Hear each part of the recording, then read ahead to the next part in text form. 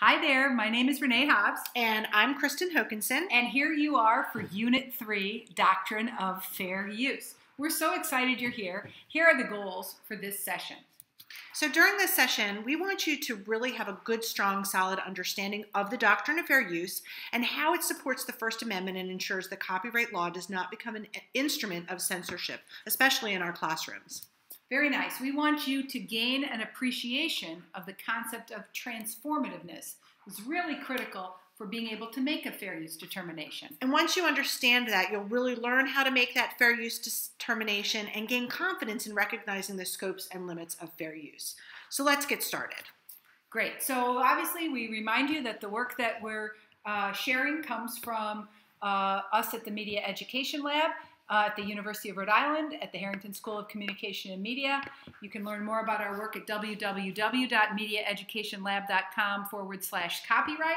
And that this project really originated from a grant supported by the John D. and Catherine T. MacArthur Foundation, a grant that resulted in the publication of the Code of Best Practices in Fair Use for Media Literacy Education. All right, so just a little reminder. At the end of our last session, we talked about how copyright law has strong protections for owners and strong protections for users. And our goal in this session is really to strengthen our ability not just to understand the law, but also to exercise our fair use in creating that balance between the users and the owners in this entire process. Yep. So, just a reminder, the Doctrine of Fair Use, Section 107 of the Copyright Law of 1976, is the balance that enables copyright law to fulfill its obligation to promote innovation, creativity, and the spread of new ideas. So we're reminding you that the Doctrine of Fair Use's purpose is to encourage socially beneficial uses of copyright works. That's how it accomplishes the goal of supporting the First Amendment. Now, one of the best cases that we can use to explain to you the Doctrine of Fair Use comes from a really important case argued by the Second Supreme Court in 2006. The Second Circuit Court is one level below the Supreme Court. So this ruling was a very influential case, and it has a lot of relevance to the work that teachers and students do in using copyrighted materials for digital learning. And what I think is important about this case, and we're going to ask you to actually read this case and summarize it throughout this course, but what I think is most interesting is this is a commercial use of media in which we were publishing a great coffee table book. During Kinserly publishes great, lovely coffee table books, was creating a book that was reflective of the life and times during the Grateful Dead's kind of reign. They wanted to show how art and music and culture all kind of mirrored one another during that time. They were looking at it as a historical reference. Bill Graham Archives was the company that bought the rights to those way cool, awesome, freaky posters that were used at Fillmore West in San Francisco during the 1960s to advertise bands like the Jefferson Airplane and the Grateful Dead. Now, when Dorling Kindersley, the publisher, came to ask permission to use those copyrighted posters in the book, Bill Graham Archives proposed a pretty large fee, a license fee that was quite large. Of course, there would be hundreds and hundreds of images in this coffee table book, and the publisher couldn't afford to pay such steep prices, so in the end, they couldn't come to an agreement. They couldn't negotiate a price for a license fee. That would be fair. And so the book publisher said, well, you know what? We really feel that we have a case to argue fair use of these posters, and that's what they did. They went ahead and put them in their book. Without asking permission or getting payment. And so immediately Bill Graham Archives sued the publisher. And the case went all the way up to the Second Circuit Court, and the judge made a determination balancing the rights of the owner, that's Bill Graham Archives, against the right of the new user, that's the publishing firm. Now, I was fascinated when I first heard of this case. And this is an example of what we call transformative use. And we're going to be looking at this. We have an entire unit on transformative use. But the idea being that when we look at the purpose of the original posters, The posters were to generate publicity for a concert that had long since come and gone. Whereas in the new work, within this coffee table book, the purpose of those posters were document and illustrate the concert events in a historical context.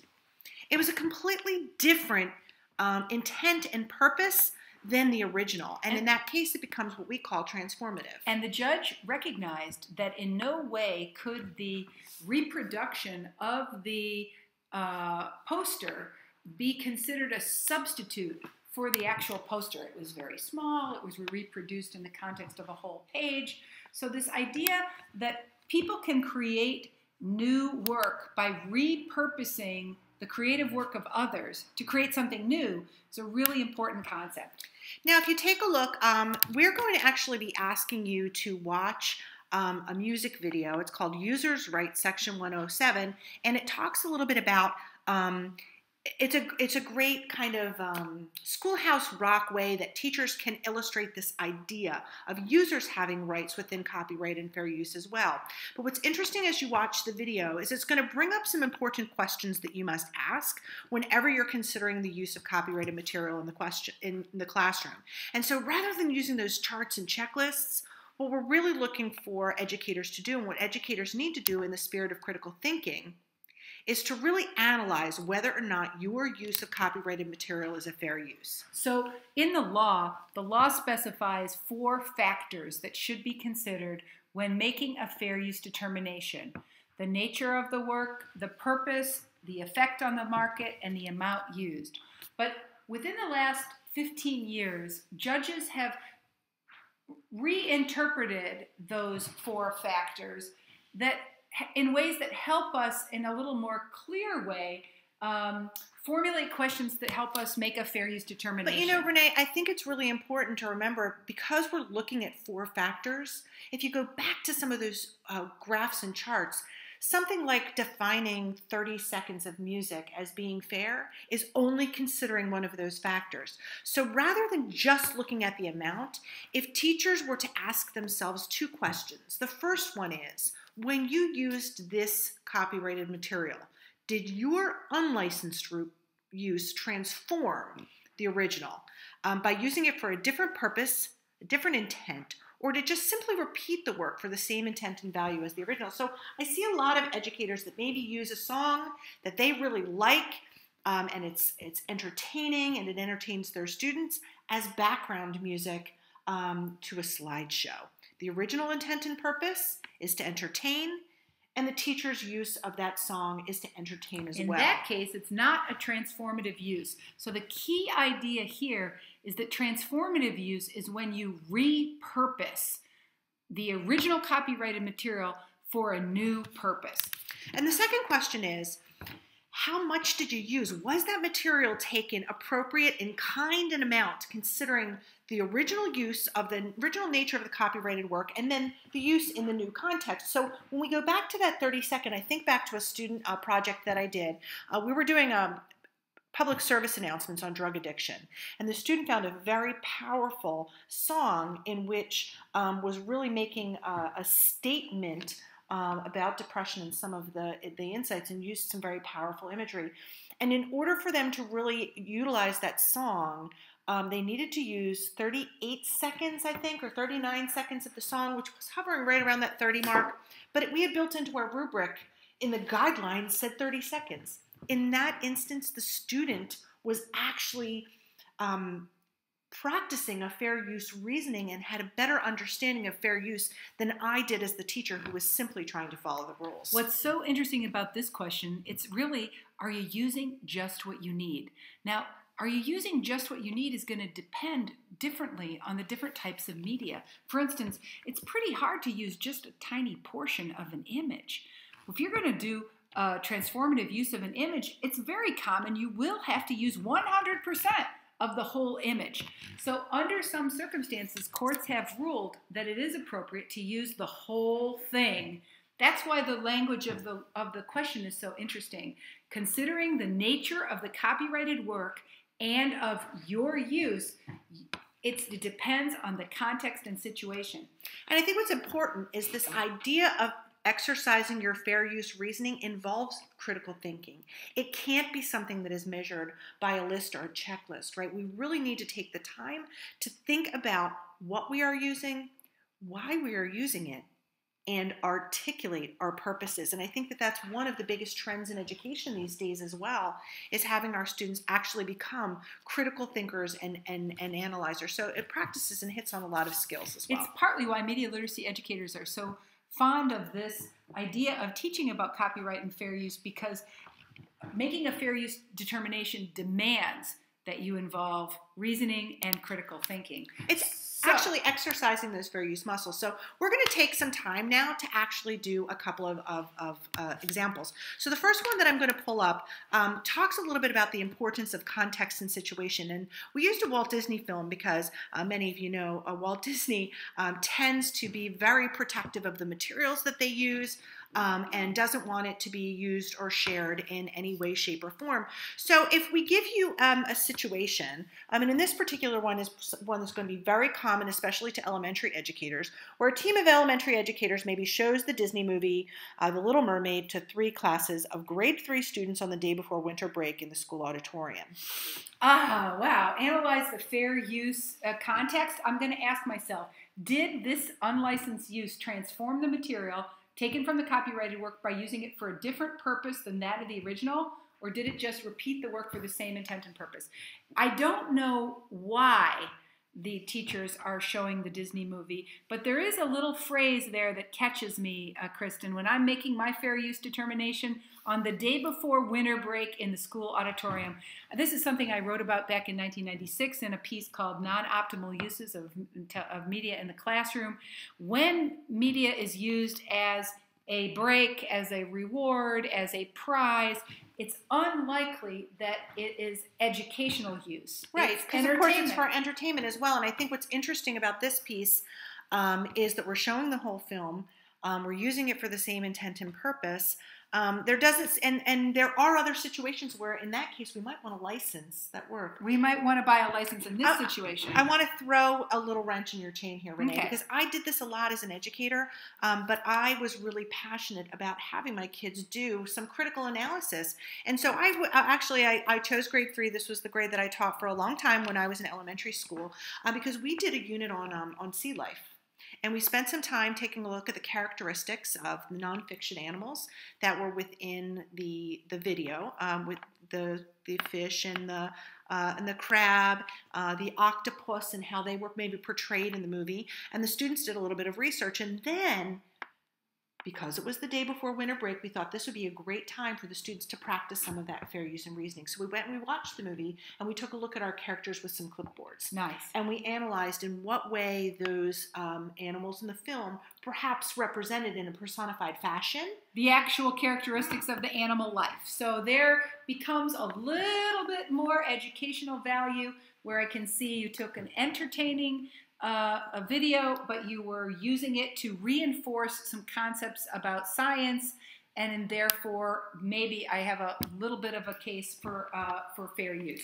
Neat. I think what's important to represent about this too is that there's a reasonableness factor within the fair use reasoning too, that says, look, if I've thought through it and I have some justification, and this will be in our situations as well, in the activities we do within this unit, you have a little bit more play. So again, if we come back to my questions, did the unlicensed use transform the material or use it for the same intent and purpose? Or did it just simply repeat that work for the same intent and value as the original? And then, was the material taken, appropriate, in kind and amount? So those are the 2 questions that you want to focus on. Now, we have some really great resources, both within the Media Education Lab as well as a user community that's called Copyright Confusion, and we're going to show you where those resources are located. But let's do this case study that's coming up here, right? So this is another case study that we want to analyze. Students make a DVD of the class yearbook. Right? This is a very new trend, and we see it all the time. They use 18 AP photos and copyrighted pop music to create a montage that captures the spirit and climate of the times. So now, Kristen, when you hear about this context and situation, What questions do you have? And how do you approach making a fair use determination with the two big questions? The first thing I have to think of is if this was the first image and we were using Pharrell Williams' song Happy. That's something that's very popular in the year 2014. So thinking 2014, 2015, this might be a trend for those students. The fact that Pharrell is in a schoolyard, I'm thinking if perhaps we played a piece of that song representative of the way that a high school student might feel upon graduation, and followed this particular screenshot with a piece of the Happy song and some images from their senior year. That might be a good argument in terms of it being transformative. We're not using the whole song, so we're using appropriate and kind and amount. And when I think back to my high school years, long, long ago, it's the music of my times and that making the connection with the imagery that really kind of brings me back to the spirit. That's a pretty good fair use analysis. I'm really struck by that word montage because when I make a fair use determination, I always ask myself, could this unlicensed use, this unauthorized use, could it substitute or replace the original? And a montage that includes a little bit of the Happy song is never going to replace watching the whole Happy song or using the whole Happy song. So the montage element to me seems really important there. Mm-hmm. It would be more complicated if the whole song were used because it's possible that such a reconfiguration of the song could serve as a substitute for the original. Absolutely. And then it might not be fair use. Yeah, and so we're going to point you out to a few resources. First, this link and the activities enclosed will be a piece of your projects that you'll need to complete this activity. Mm-hmm. This is a wiki space called copyrightconfusion.wikispaces.com. And if I scroll down here, oh my goodness, I'm going to take a look on the left-hand side. There is an area that says reasoning fair use, and there are some scenarios that you can practice. And it's actually going to bring you to a tool that reviews the code of reasoning, code of best practices for reasoning fair use, which we're going to talk about in the next unit.